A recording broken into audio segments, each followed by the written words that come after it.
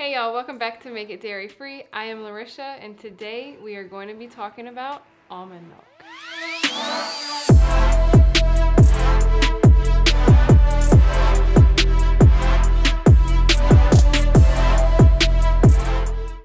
So sometimes it might be hard to find almond milk, or sometimes maybe you just want to control whatever is actually in your almond milk, and so we are going to show you just how easy it is to make almond milk from scratch. In fact, you only need 2 ingredients. All you need is some raw almonds and some water. And while that is all you need to make a basic almond milk, y'all know we don't really do basic around here. And so not only are we going to show you how to do that version, which is basically an unsweetened almond milk that is not flavored, we will also be showing you how to do a vanilla flavored almond milk, a sweetened vanilla almond milk, as well as chocolate and strawberry almond milk. I think I got all of them. And oh yeah, once you make the almond milk, you are going to be left with some almond pulp, and we are all about some zero waste stuff around here, so we are going to show you how to turn that into some almond flour and give you some ideas of what you can do with it. So enough talking, let's show you how to do everything. I bet the only reason they call it almond milk is because nobody can say nut juice with a straight face. Okay, so the first thing that you are going to do is soak your almonds. The easiest way to do this is throw them in a covered bowl in the fridge overnight with water and salt if you're adding. If you are someone who wants to prep in advance, you could even leave them soaking for a day or two. The longer you are able to soak the almonds, the creamier your almond milk will be. You want to use raw, unsalted almonds to make almond milk.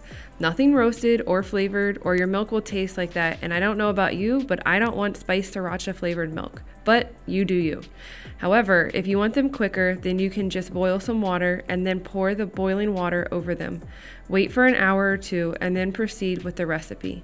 Also, we love a good zero waste recipe, but please make sure that you discard the soaking water from the almonds. After soaking almonds, it contains phytic acid, and consuming that could reduce your absorption of other minerals. So please just toss it. There's plenty of zero waste ideas in this recipe. Once you have soaked your almonds, it's time to make your milk. We are adding this to our Vitamix, but any blender will work. You may just need to keep it going longer. You're going to pour in your soaked almonds first. Quick tip, you can totally double or triple this recipe when it comes to soaking your almonds. However, we recommend only processing 1 cup of soaked almonds at a time because most blenders can't hold enough water. Speaking of water, you're going to pour that in next. We do 4 cups of water for a thicker, creamier almond milk, but you can add up to 5 cups if you want this to go a little further. You're going to blend the almonds and water until you just see tiny pieces of almonds and no more big pieces. It will take a good 3 to 5 minutes to get to that point depending on your blender. Once you have done that, you have made a delicious homemade almond milk that will taste better than anything store-bought. Be proud of yourself, you did that. Now let's show you how to get it out of the blender so you can drink it. Next up, we are going to strain our almond milk into a bowl. We are using a nut milk bag that we will link below. We are going to fold it over so that it opens up more. We have found this is easier to pour this way because it gives a bigger opening. However, if you don't have a nut milk bag, you can use a thin kitchen towel. You are going to pour your almond milk from your blender into your bag. Take your time and pour slowly. Once all of your almond milk is in the bag, you are going to pull up the sides and then pull up a seat because you want to make sure that you really take your time and squeeze as much liquid out of the bag as possible. I know it may sound nuts, but it's going to take a bit of time to do this. You knew that pun was going to come in somewhere, didn't you? What you are doing here is squeezing all the actual almond milk away from the almond pulp that is going to be left behind. You want as much liquid strained from the pulp as possible because we're going to be using it for something else. One quick tip, the longer you soak your almonds before making the milk, the less pulp you will have at the end because the longer you soak, the more liquid you can strain. This just affects how much almond flour you are going to be left with in the next part that we're going to show you. Let's do it. Alright, it's time to use that almond pulp you just saw. We love a good zero waste recipe, and making your own milk at home is a great way to get a little more bang for your buck. We are going to turn this pulp into almond flour. Almond flour can be expensive, so being able to make it from this is an awesome benefit. On a parchment-lined baking sheet, you are going to crumble the pulp as small as you can get it. Don't worry about little small clumps, but the smaller you can get it, the less time it will take. And then you are going to bake it at 200 degrees for 2 hours, flipping every 30 minutes or so. Once it's done, you are going to add it to a food processor or a high-speed blender. Make sure it's not wet on the inside or your flour will just clump and you'll be big mad. Process this until it's fine, just like flour. It will take a few minutes to do this. Each cup of almonds in the beginning will yield you approximately 1/2 to 3/4 cups of almond flour. You can store this in an airtight container for up to 3 months or use it right away in a recipe you choose. Use it wherever you see a recipe call for almond flour. While the pulp is baking, you can make any of the flavors that you want or leave it as is. As is the equivalent to an unsweetened, unflavored almond milk. If you want it sweetened, just add some vegan sugar or maple syrup to it while you are blending it at the beginning. And the same if you want vanilla flavored milk. However, if you want some strawberry almond milk, you can add strawberries, water, and sugar to a pot and reduce it down to a syrup, mashing those strawberries against the side of the pot to really get all the juice out. Cook it down until the liquid has been reduced by about half, and then you're going to strain the liquid from the strawberry pulp. Use a spoon and really push down as much liquid as possible.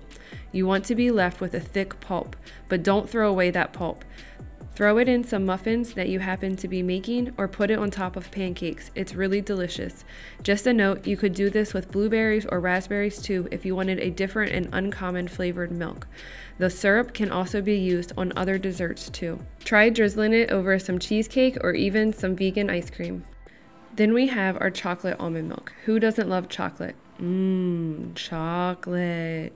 You're going to add sugar, chocolate powder, and water to a bowl and stir together, again reducing this overheat by about half. We also add a little powdered sugar to thicken it up a bit. Make sure you whisk well to avoid any clumps, and then your chocolate syrup is ready. You can either pour all of this into your milk and blend together, or we like to add a little bit to each cup at a time so that not all the almond milk is one flavor. Just a note about pouring the milk into a container when ready. Use something with a spout. We used this clear bowl to show more about squeezing from the nut milk bag earlier in the video, but clearly it wasn't the best choice. Even pouring back into a clean blender would have been a bigger opening for us to move the milk into a jug to store. Speaking of storing, once done, put this in the fridge to cool and it will last 3 to 5 days. Also, once I put into the fridge, I like to start soaking another batch of almonds to keep the process going so that by the time we finish this, my soaked almonds are ready to go for the next batch. While this video really goes into detail about everything, it really only takes 5 minutes to make the unsweetened or sweetened versions and 15 minutes or so to make the chocolate or strawberry flavors. Thank you so much for watching. We truly appreciate all your support. We would love if you could give this video a like, a share, and definitely make sure to comment down below with what flavor you try first, or tell us what video you want to see next. Also, let us know what dairy-free milk you think we should make next. I'm not a cow, but I make milk.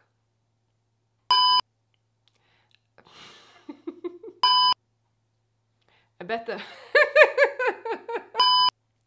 What did the peanut say when the almond started to pick a fight? I'm a cashew outside.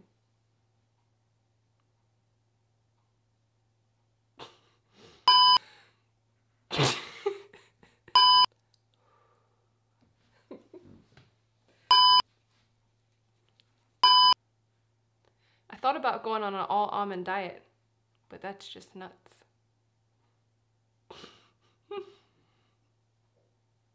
I thought about going on an all almond diet, but what's this? What's this? Is this corny joke time? Shut up. Let me get some. No. Come on, let me get some. Oh, come on. Yeah. No. Yeah. Let me get some. Let me get some. I got my almonds here too. All right. Let me see. All right. Hold on. Here it is.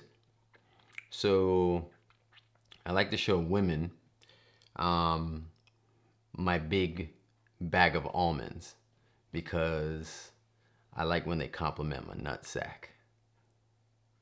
Hold on. I got another one. Let's see. So what was all the almonds doing all the summer? Huh? Nothing. One more. I got one more. Hold on, let me get my one more. Let me get this one. Oh man. Oh my God, I just stepped on an almond. I think I just busted a nut. Oh my God, you gotta go. You gotta go. Sorry.